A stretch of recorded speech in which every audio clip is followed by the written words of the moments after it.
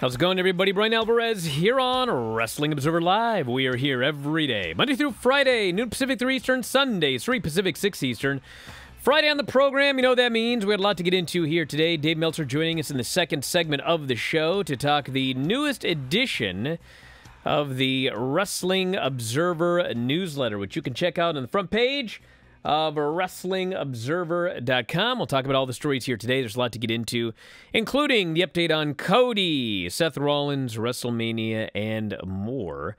And, of course, we've got a lot of news here as well. WWE honoring the late Shad Gaspard as part of the company's 2022 Hall of Fame ceremony. In the latest Observer, Dave reported that Gaspard will be named the winner of this year's Warrior Award. Gaspard died in May 2020 after being caught in a rip current while swimming at Venice Beach, California. He heroically saved his son by directing rescuers to help his son first instead of him. It has been reported elsewhere Shad would be the winner of this year's Warrior Award. Those in WWE have confirmed that to be accurate, said Dave. He's part of the Crime Time team with the JTG and WWE. Outside of the ring, projects included acting and writing. So he is on his way to the Hall of Fame, in addition to The Undertaker, Vader, and Sharmell. The show's taking place at American Airlines Center following the Smackdown show on Friday, April 1st.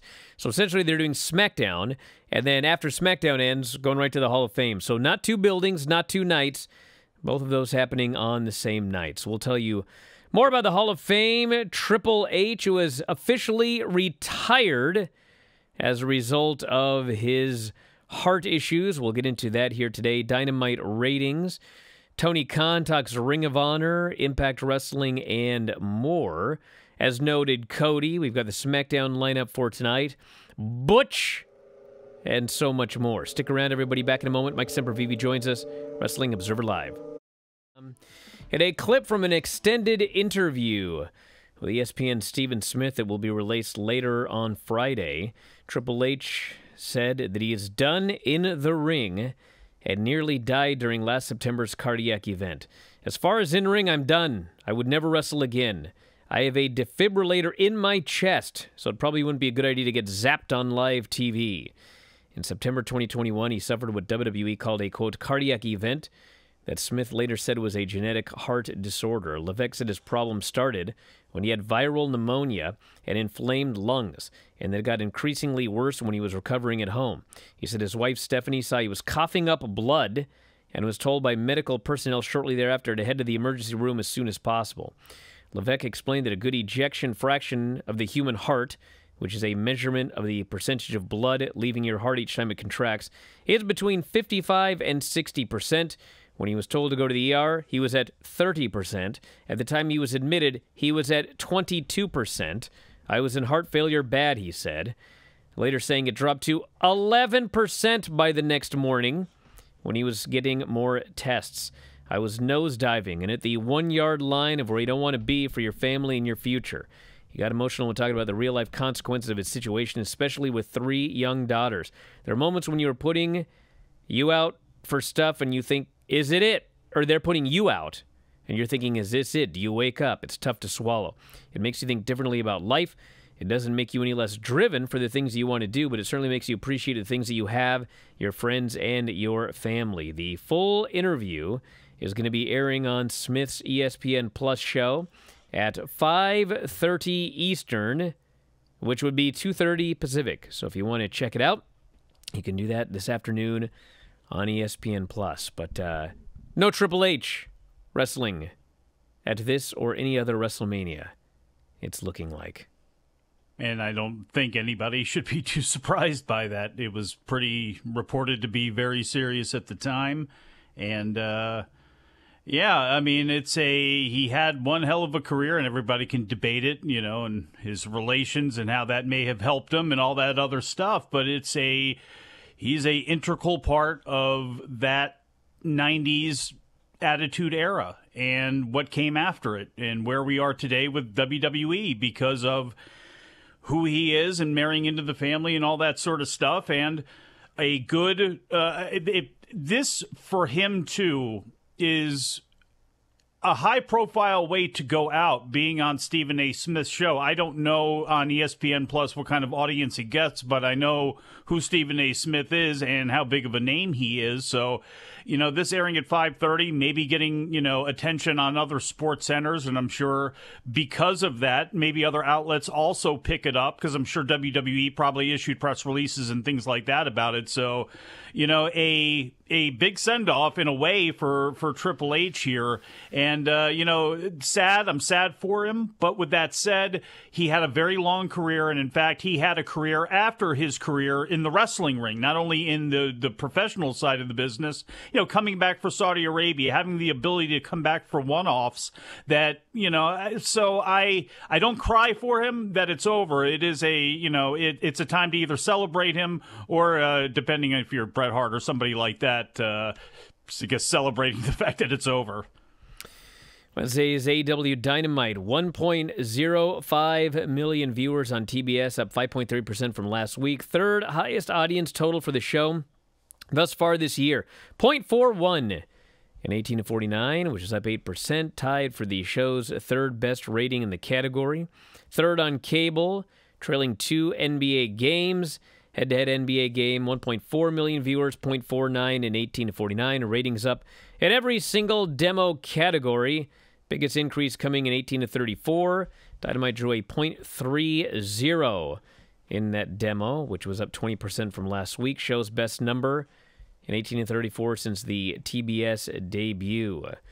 So there you go. At the end of the day, the thing that affects AEW, WWE, Raw, SmackDown, whatever. The thing that affects these numbers more than anything else is, it's not your lineup. It's not what you announce and when. It's the competition.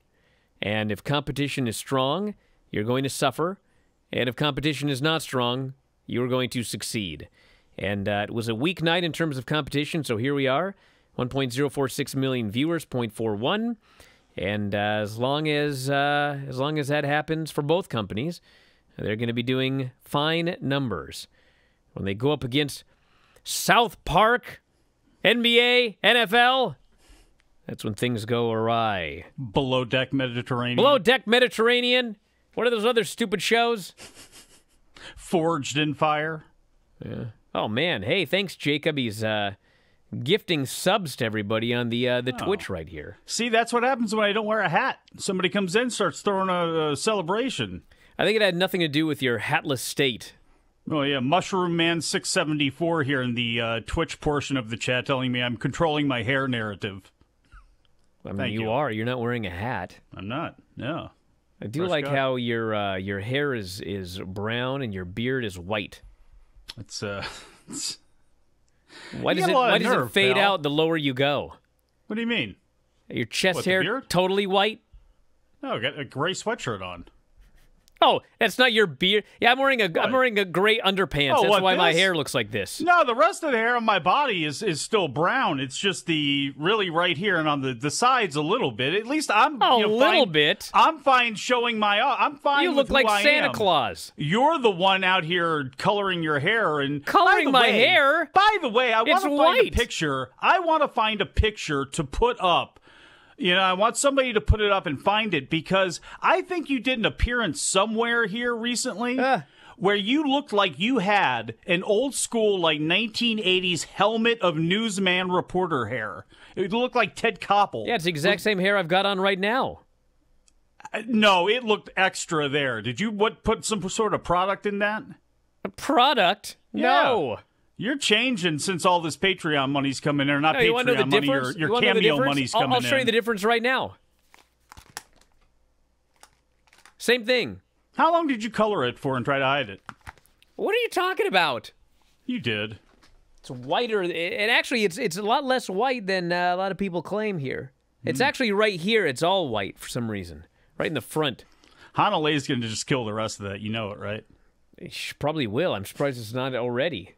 Although I'll say this, I always wanted to have a full head of gray hair, like John Forsythe or somebody with that awesome, Kevin Nash. Full head of silver hair would look awesome. And it's well, give it time, brother. I've started to lose it a little bit here, though. Have You got, another, like, have a another whole head kid of in the hair. middle of another pandemic, and it'll be white before you know it. No, then you'll be bald. That's the problem. The stress will get you. Look at me. Tony Khan gave an update regarding Ring of Honor Women's Champion Deonna Purrazzo, who is under contract to Impact Wrestling. Khan was on the Strong Style YouTube show, was asked why or what was going on considering both the Ring of Honor and Impact Wrestling. They're both holding pay-per-views on Friday night. Purrazzo is booked for the Impact show in a Champ Challenge. Is that what it's called? Champ Challenge? Is it sponsored by Checkers? Where she will defend either the Reina de Reinas or Ring of Honor title against a mystery opponent. Tony said, when Deonna won the Ring of Honor title, when they booked that match, I did not have an agreement in place to buy Ring of Honor yet, and was not booking the matches. With them having a show the night of our pay-per-view, I'm not sure how it's going to work out. Scott D'Amore and I are still talking about that because I completely respect their position that they have an event that night, too. He's announced a handful of matches for Supercard of Honor, which begins at 8 Eastern, while the Impact Multiverse show starts at 10 Eastern. I questioned the wisdom at that time, maybe of doing a match where there's a possibility of someone taking the belt of another company that's running a show the same night, but again, now I'm doing the booking, so we'll see how that shakes out. He's already figuring out, booking all these promotions is not that easy. Unless it's all a work to get people interested in what's going on and what maybe could happen. He said he would love to have Purrazzo in Ring of Honor. He would like for her to defend the gold on the Supercard show. However, I don't want to put her in a tough position where she has to wrestle twice in the span of a few hours. But that could happen. Scott and I are still talking. We'll have more on this later on. Dave Meltzer joins us, talking Cody, newest Observer. Back in a moment, Observer Live. Dave Meltzer joining us here. Newest edition of the Wrestling Observer newsletter up right now, WrestlingObserver.com. You can sign up. You get all of our podcasts, the podcast library, 13,000 episodes, back issues of The Observer, and the new Observer every week, about 40,000 words of news and information, analysis of pro wrestling. And Dave, you've got a story here, obviously, about WrestleMania, which is coming up in about a week now. And looks like Cody and Seth still on. Well, I mean, that's been the match that's been slated for a month or longer, so... Yeah, it's still on. Everyone in WWE thinks that it's happening, and we'll see. I mean, that is, those are the matches that are on the books. Sometimes they change. A couple matches have changed this year, but that one has not been one of them. Well, if we go by Raw, that would mean that they need to kick off Raw Monday with this angle, because Seth said the show is not starting until he gets his match at WrestleMania. Perhaps. I mean, again, we've heard talk that it may be one of those things where it's just a surprise. And like the Hardys, that was the exact description given to me. So, not that it's going to be that, but that's been talked about. So, we'll have to wait and see. I mean, but yeah, that's, and obviously some close to Cody have different stories. So, we'll have to wait and see. Dave, just out of curiosity, when it comes to WrestleMania rolling up on the season, they've done, because of COVID, they've done a lot of cinematic matches over the last couple of years, and it's something that, AEW, everybody has dipped their toe in, and some people have hung on to it, other people have, it's gone. With WWE, how much do you think we'll see, especially because... They do fill a lot of time on these shows with things that aren't wrestling, and could we see this be the case with Austin or with Rollins and Cody or with something like that? With Austin, no. 100% no. He's going to be in the building on Saturday. Or I guess let me ask too, or a hybrid of that, which they've also done before. Yeah, what was it? The match in Los Angeles with Roddy Piper and Goldust, right? Yeah, actually, yeah, that's even a better example. I was thinking more of the modern kind of stuff, but yeah, that's even, doing something even like that where something either goes in or out of the arena. Yeah, you tape a lot of it beforehand, get through cut through the bad stuff, and then do a finish in the ring. I mean, you could do that for any of the matches. I haven't heard that they're doing that, but yeah, of course you could. Just because of Austin's, again, his condition, and obviously people are talking about he's in better condition than ever, but he's obviously probably not than ever. I mean, I guess 57. But I've talked to people who were with him in the last a week or two, I guess, just very recently. I don't know the exact date, but he's in great shape. That's what they told me. So, and I know he's been working on his cardio, and he's a prideful guy. He's not going to go in there and half-ass it. He's not going to go in there to stink. You know what I mean? He wouldn't do it. For all the money in the world, he wouldn't go out there to stink. He's going to do the best he can, and I mean, in limited doses and everything like that. I hope he'll be good. I think he would not want to go out there and do a bad performance. I know that.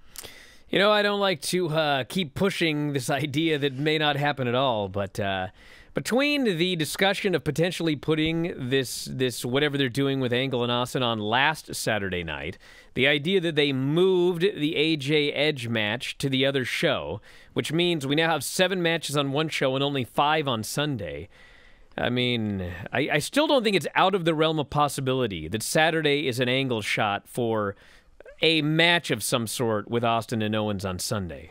Anything's possible. I don't reject that out of hand, but I would say, if they're looking at something to spark Sunday ticket sales, because Sunday ticket sales are behind Saturday, and we had 6 matches on each show, and then one gets moved, so now it's 7 and 5. But you took a match on Sunday, off Sunday, to move it to Saturday. Yeah, but the matches that are still to be announced, like the Cody match, are probably on Sunday, and there's several of those, so that doesn't necessarily mean anything. Well, I guess we will see. Triple H's interview today, he's done.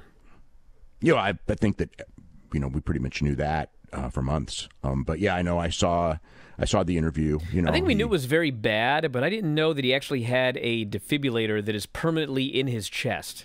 Yeah. Well, I mean, I knew his heart was real bad. And I knew he was never going to wrestle again. I mean, that much I knew. I mean, I didn't know all the details, but I knew the basic gist of it. And, it was sad to watch in that way. I mean, it's weird because I don't think of, from this perspective and from the day it happened, I never once thought of his wrestling career or even his executive career. I just, thought about him, you got 3 kids, and don't stress yourself. That's all I could, that's the only thing legitimately that I ever have thought about since then. When people go like, is he going to come back to NXT? Is he going to come back to do this and this? And it's like, I just want him to, have the least amount of stress as possible in his life, because his situation is very serious, and, it can't be minimized. We also got a lot more in the new issue this week. Follow-up notes regarding the death of Scott Hall. And what else do we have this week? What did you learn? Well, I mean, just a couple of different stories as far as the Razor Ramon character was actually the second character he pitched to Vince. The first character was a military guy because based on his father, he was a military guy. And there's a lot of other stuff, his thoughts on jobs, he wasn't a guy who would complain about losing, but at the same time, because he had a very strong knowledge of wrestling, there were certain times where he thought it was imperative that he won. And, 2 of those times were the SummerSlam, or the Survivor Series, I should say, the match with the first big pay-per-view with Flair and him against, it was originally Savage and Warrior, and he was going to win that. And then when Kurt Hennig was put in the spot when Warrior was fired, they didn't want to, they wanted Hennigs to win, so they did a DQ finish. And he thought this was a time that I needed to win, especially because he was going to be, booked with Bret Hart for the title next.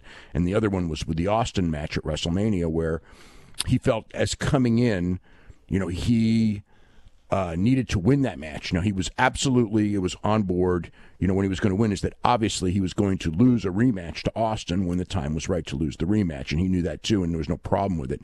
But, it didn't happen where he got the win, and I understood. I mean, when it was going on, I would not have booked him to win, even though, like traditional wrestling booking, you would say he should win, but for all the reasons that he didn't win, which is essentially that you don't have Steve Austin lose to a guy whose situation is such that he might not be with the company in 3 weeks, that to me just isn't worth the risk. So, but he was very adamant about that. He thought, like, I'm coming in, even though he was going to cheat to win, but he felt that he needed that first win. And in hindsight, being that he was fired very shortly after, it wasn't worth the risk of having Austin lose to him, and then he just disappears, and Austin doesn't get the win back or whatever. But Dave, isn't that Scott Hall's wrestling brain and not Scott Hall's reality brain? Which, in 6-man tag team matches, I mean, he would be the one, if it was Hogan and Nash, he would be the worker, and he would probably be the one to take the loss. Like, because the other two protected themselves more. Yeah, and in the grand scheme of things of WrestleMania that year, when it was Hogan and Rock, where Hogan was going to lose, and it was Austin and Hall, and it's like Hall's whole career with the NWO and kind of it was always being able to put somebody over. I understand what he's thinking from a wrestling point of view, but like at that point in his career and what he was he nervous in any way, or now showing signs of like a fear, maybe because of his alcoholism or something like that, where the role he has always done, that he's always excelled at, that's why you want a guy like that. Like he's worried about losing to Steve Austin at WrestleMania. It's not. It's because it was his first big match back. And if you're going to be on top, using your wrestling brain, you want your first big match back as a win. Kind of like I was watching A Kid on Tuesday night, and it's just like, you beat him in his second weekend. You know what I mean? Kind of like Cody and Seth Rollins at WrestleMania. You probably wouldn't want to beat Cody that first night in. You probably wouldn't. I would not guarantee any finish at all because it's WWE. But yeah. Like very quickly. Look at Brock Lesnar and Brock I was going to say that's the most famous one. But I think that was kind of like, it was almost a Scott Hall thing, because if I recall correctly, they were like, we don't know if this guy's going to last. Like, he's going to get angry. He's going to quit. We may as well have somebody beat him to get it over with. And then, but my thing is, it's Brock Lesnar. Even Scott Hall would not at that time have moved to 1. You know what I mean? So it's like the loss. Well, Scott was. Okay. So here's the thing. Scott. It just sounds like, to me, it's like a psychological thing. Like maybe he showed a real crack there because his wrestling brain's exactly right, but like it really didn't matter. Well, go ahead, Dave, because we got about a minute. Okay. Well, sorry. Scott was booked to win that match, and Austin nixed it. I mean, that is what happened. So, I mean, that was one of the reasons I think that, he wasn't happy, was the sense that, he was booked to win, and Austin got it overturned because Austin had power. Now, at that time, because I was very familiar with what was going on, I absolutely thought Austin was right. I didn't think that. I thought in that situation, Scott was too much of a risk for Austin to lose to, in that period of time, even though it wouldn't have killed Austin or anything like that. But it's just like, what is the smart move? Like the correct wrestling booking move, if everybody's healthy, is Scott wins with outside interference, which was the finish. But the reality moves, sitting there looking at every piece of the puzzle, to me it was like, are you kidding, wanting to have Scott beat Steve Austin? I mean, I thought that the very idea of it was ridiculous. All right, well, we have to head to a break. Sorry, Dave, to cut you off, but we are back in a moment with more Observer Live. Incredible how long I've been doing this show. Oh, yeah? How long is it? There's always somebody new somewhere in the chat somewhere. This guy goes, why are there breaks between segments? National radio, American Forces Radio Network. It's a radio show, brother. You may be watching the video version, but this is a radio show. Sports Byline USA. Sports Byline Broadcasting. I'm so old. It used to be the Sports Byline USA Radio Network. Now it's the Sports Byline Broadcasting Network. I used to listen to it on the AM radio. That's right. True. It's on the mighty 1090 AM. Mm-hmm. Border blasting, baby. Mighty. Not just the 1090. The mighty 1090. Mighty. Then this bloke goes, how come Dave's not on the show more? Dave was the original host of the show. That's why it's called Wrestling Observer Radio. Yeah. Man's got things to do. He's got many jobs. Then he couldn't take the heat no more. So I took wait over. now. Wait now. Hey. Yeah. Hey. Anyway, let's get some stuff here. Then we'll do feedback. 425. I already got some stuff. 425-780-7566 is the text message line. 425-780-7566. Bryan at WrestlingObserver.com. Did you Bryan see Nick Alvarez Wayne last night? On Twitter. Of course not. Sorry. No, you didn't? I mean, I saw the clip you sent. Yeah. Did you teach him that? I taught him stuff like headlocks, I'm old school. But I mean, if he would have come to my gymnastics class, I would have taught him that stuff. Did he teach you anything? The irony is, even though I taught gymnastics for like 25 years, I don't even think I was teaching when he was born. Well, that's true, considering he's, 17 now. All right. In the latest edition of the Observer newsletter, Dave provided some notes insight on Cody and ticket sale updates. Cody versus Seth is a go. All WWE sources indicate the belief as the deal is done, the match is happening. Any suggestion that it isn't is not the case. There are those close to the situation who are still suggesting otherwise, but one person in WWE called that, quote, silliness at this point. It noted that when Veer does finally arrive on April 4th, his character will be changed. Well, you know,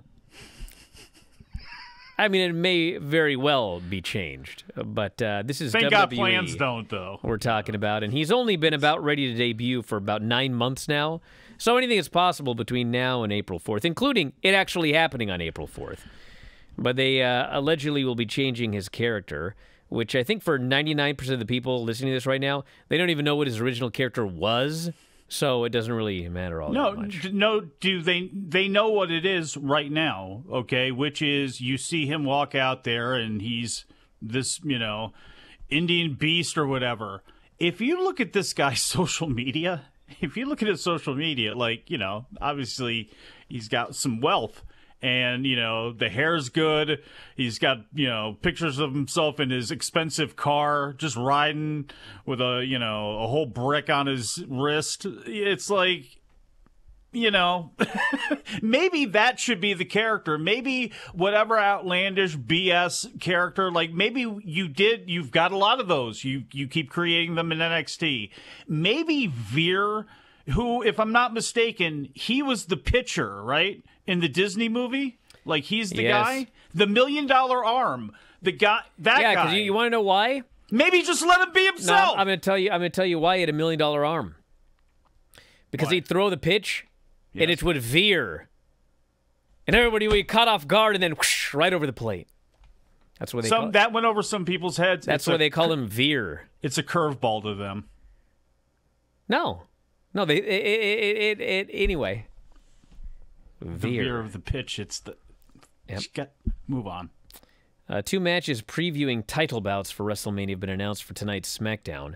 A fatal 4-way between Sasha Banks, Rhea Ripley, Zelina, and Shayna will take place on SmackDown tonight. And also Shinsuke Nakamura versus Jimmy Uso. You know, it was only a couple of weeks ago that they announced some match with 4 of the women. And it was on a Friday afternoon because I talked about it here on the show. And by the time the show started, it was a totally different match.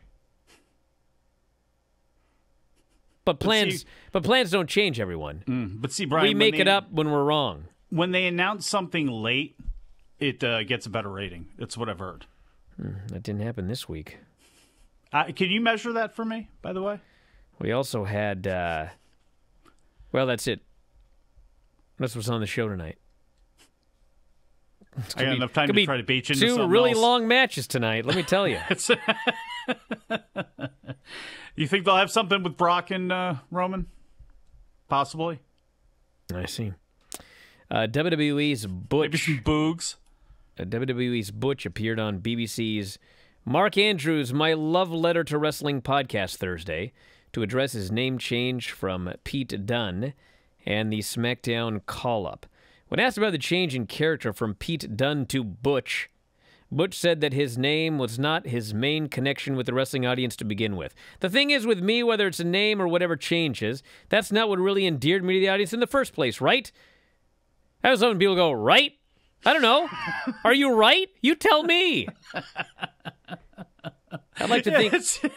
You can read that in a lot of different voices when you're just reading it that way, like, right? Right. Right, I don't want to get on this or anything like that, but asking right, that's the new You know, back in the day, people would try and talk and they'd go, the thing, is with me, whether it's, a name. That's how people used to do it. Now they say, that's not what really endeared me to the audience in the first place. Right? Trying to force them into it psychologically, letting them know, or, you know. Why do people ask right? Is it like a verbal like button? I got to make sure that people like what I'm saying, so I'll ask right? Well, it's, you know what it is? Am I the only one that this drives me crazy? No, well, it's passive-aggressive bait is what it is, because do you want me to answer that for you? Like, do you really want me to say, are you right about that? Because you might be wrong about that, and I might have to tell you about that, and maybe you kind of might want to hear that, but look, That's probably what it is, you know? Because, look, people he knew, this is Pete Dunne. This is a student of the wrestling business. He knows where he's at, what's going on. He knows what an opportunity can be. You know, he's not going to say, what's he going to say? Leave me on NXT? They'll just cut him. He likes to wrestle. He likes his job, you know? And maybe he wants to try to see what's next for him, and hanging out with Sheamus, it's not the worst end of the deal. And okay, they gave him a stupid name, but man, maybe he can actually make something out of this. And if you don't have that kind of confidence, no matter, even if you know in your wrestling brain that they may not do the right by you, I mean, you got pride in yourself, and you feel as though you can get over. I mean, damn, isn't that what you want out of a pro wrestler? So, and that's what Pete Dunne is. So, him saying that, to me, if I'm reading that, I'm going to take it, not hearing it, as him saying to the crowd, right, like, that's how you are going to treat me, and that's how this is going to be. Now, somebody else can take it as, you know, passive aggressiveness or something like that, but I like Pete Dunne, and there are worse things than being with Sheamus. Now, with other dude, I haven't even finished what he said yet. I don't know about that. But I'm glad that I'm not the only one that finds that verbal tick annoying, right? I do use right every now and then, but I only say it when I actually want to know if I'm right. You know what I'm saying? By the way, the comparison you just made to that didn't really make any sense, actually. If people who say wouldn't that be more akin to people who go like that? Maybe, I don't know.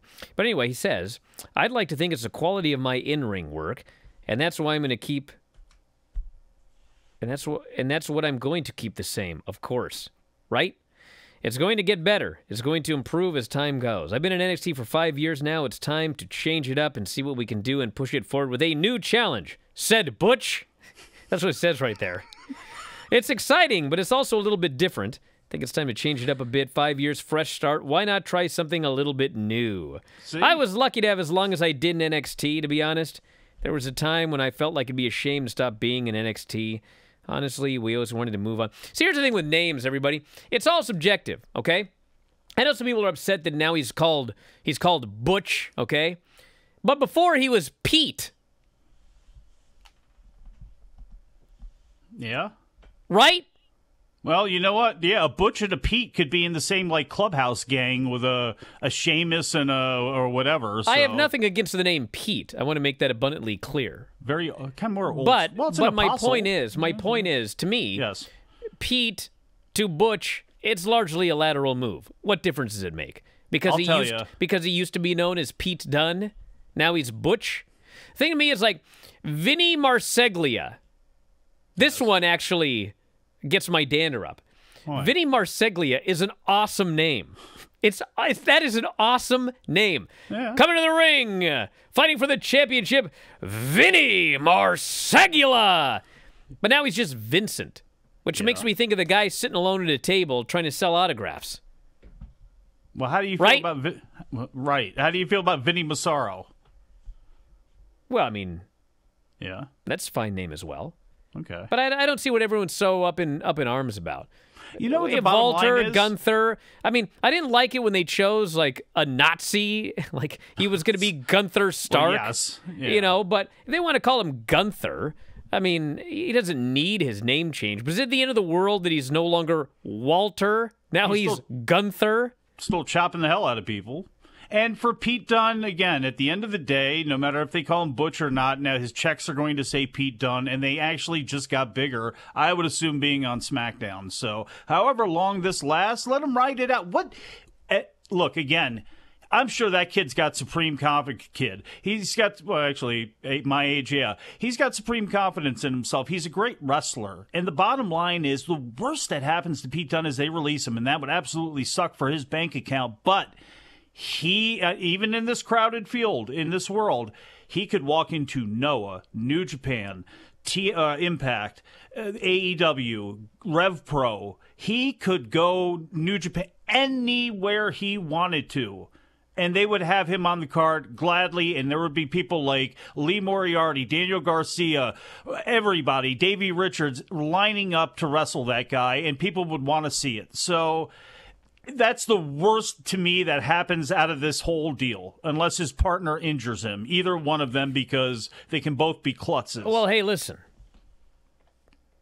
Someone here, just they get so mad when WWE changes names. You know why they change names, right? It's been happening since But the point of this is, beginning. Before he came, WWE does not own the rights to the name Pete Dunne. So what they don't want to do is bring Pete Dunne up to the main roster, market his name, license his action figures or whatever, and then one day he walks into AEW and he's Pete Dunne. WWE's Pete Dunne. They don't want that. So they're going to give him a new name. Adam Cole, you know this whole Budge story? I'll bet you anything it was actually going to be Butch. Huh? Yeah. Right? Yeah, it's very possible. Right, everybody? Right? Yeah. So right. They want him to cut his hair, because you can't have a long-haired guy named Butch. That doesn't make any sense. It's silly. So this probably was Adam Cole's main roster gimmick. I mean, has Butch done any matches, or has he largely been out there kind of as a manager? I'm sure he's going to do matches, but, you know, I'm sure they didn't want to bring up Adam Cole, put him on the main roster, you know, give him whatever, and then, you know, one day his contract is up and he goes to AEW as Adam Cole. It's embarrassing enough that they had the guy in developmental for 4 years as a multi-time NXT champion, and he walks right in AEW and he's one of their top guys. Question for you and everybody going to break, because I don't know. Was one of the reasons that the name change was made with Rex Steiner is because they already have a trademark on Rex Steiner in the family, so they said, okay, Braun Breaker is the direction we're going to go? Is that possible? I don't know. I mean, they probably figured that if he comes up as Rex Steiner, because his last name is Steiner, or Rex Steiner, or whatever, he could go anywhere else and use Steiner as part of his name. Whereas Braun Breaker is exclusive to WWE. Right? And Vince loves the name Braun. Right? Back in a moment, Observer Live. Yeah, I was noting in the chat, they changed the name of Gable Stevenson's own brother. Uh-huh. So they have Gable Steveson, Olympic gold medalist. Or whatever. I forget what he did. But anyway, he's a famous wrestler. And he's an Olympian, right? Olympic gold medalist? He could be. He's a multiple-time NCAA heavyweight wrestling champion. Anyway, everyone knows Gable Stevenson's name if you're in wrestling. Everybody, but his brother, right? his brother's everyone except me. His brother's in NXT, but his last name is not Stevenson. No. So I hope what they do. It's like changing Kurt Angle's brother's name. I hope what they do is Gable Steveson will be on the main roster. His brother with a different name will be on the other roster. And they'll be able to acknowledge similarities, but not actually say who his brother is, just like with Rick Steiner. Where Rick Steiner, what's his face, Bobby Roode did the elbow drop and the push-ups, and they have to go, well, you know, Braun Breaker's family, that's a reference to. The best thing ever, one of the things with Jerry Lawler and Brian Christopher, when they would do that, when Christopher first came in the WWF, and it would, obviously everybody knew that he was Jerry Lawler's kid, but like Jim Ross or whatever would they would hit him with like the zinger or whatever to get him back, and he would sell it. And it was like, that was a time where I thought that was always hilarious. I loved when they would do that with those guys. Holy smokes. I almost made it the last 10 seconds, but then I didn't. We're out of time, everybody. I want to thank you all for listening. Back later on this weekend for subscribers, WrestlingObserver.com. Check out video.f4wonline.com as well, or video.f4wonline.com, right? And my Twitter at Bryan Alvarez, my Cameo F4W Online. Mike's got some social media, too. I do. Yeah, just Google Sempervive. At Sempervive. Everywhere, baby. Talk to you next time, Wrestling Observer Live.